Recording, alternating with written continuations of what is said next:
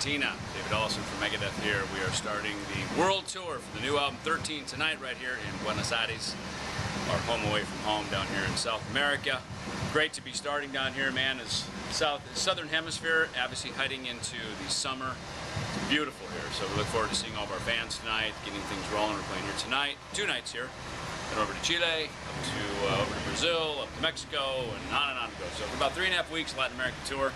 New album Th1rt3en just came out last week, so thank you for everybody who bought it. Hope you get a chance to hear it for those of you who didn't.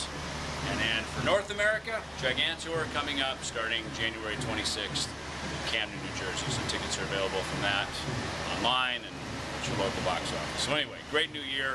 Glad to be starting the world tour here tonight in Argentina. Adios.